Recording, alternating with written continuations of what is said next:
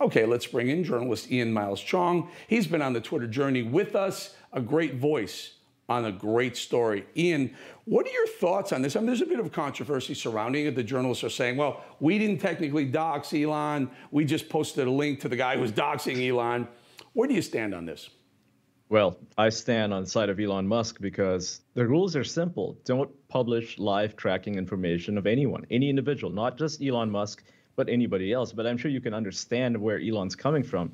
Just a couple of days ago, his car was attacked and his son was in it.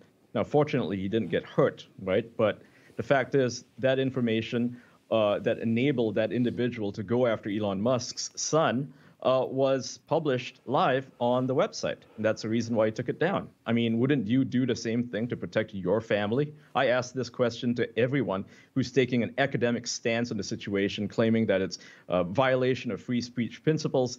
And I need to remind you that it's not a First Amendment issue at all. It's not a free speech issue. Stalking is not protected under free speech. It's as simple as that.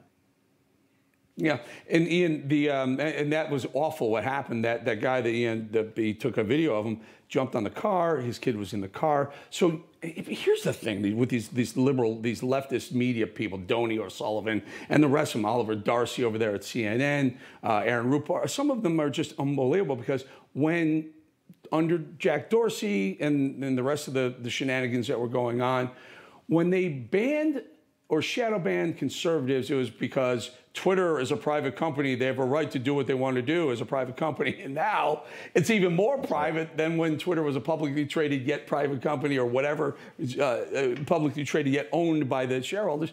Even more private now, owned by Elon. They don't want to hear that argument anymore, do they? No, they don't. I mean, before, you can scour their timelines and look at where they single-handedly called out Trump. They called out Trump supporters, any conservative in general who was complaining about the censorship, the mass censorship of half the country. And they said, hey, you know, if you don't like it, you can leave. It's a private company. It can do what it wants. And now suddenly, because the shoe is on the other foot, oh, now that's a problem. How dare Elon Musk silence journalists? His impact is going to be felt worldwide, and world leaders elsewhere are going to do the same thing to their citizens. It's like, excuse me? I mean, if they're dictators in their country, I'm pretty sure they're not waiting for Elon Musk to do anything. They can do it all on their own. It's been done in Turkey, for instance. You know, and you know, at one point, Elon, late last night, he threw off 9 journalists, and rightly so. He can do that. His company. I actually agree with what he did. I mean, look, I'm a free speech defender. I'm libertarian. I think the Constitution isn't to be interpreted. It's a written rule. It's not a living and breathing Constitution. It is what it is, and the free speech, First Amendment right to speak, even hate speech, is protected. However, you can't walk in to a crowded movie theater room and yell fire, because that's dangerous to the people in the room. I believe free speech should be protected, but when you're showing the location of someone who may have haters, you're opening that up to be possible assassination attempts, and therefore free speech does have limits. It absolutely does. I mean, the journalists will even agree with you. I mean, imagine if, and you don't have to imagine this. They even said so in a space last night where they were complaining about being harassed and doxxed themselves. You know, like Taylor Lorenz from the Washington Post, she's complaining about how she gets harassed and how she gets doxxed, never mind the fact that she does the same thing to libs of TikTok.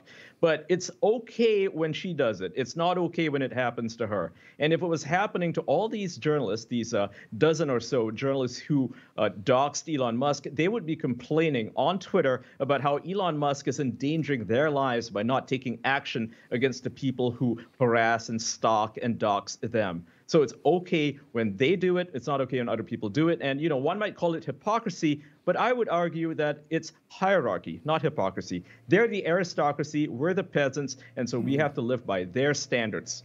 It's as simple as that. Indeed.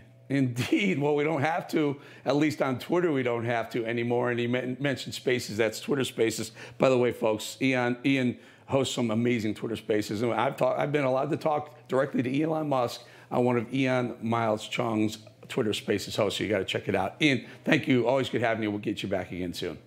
Absolutely. Thank you.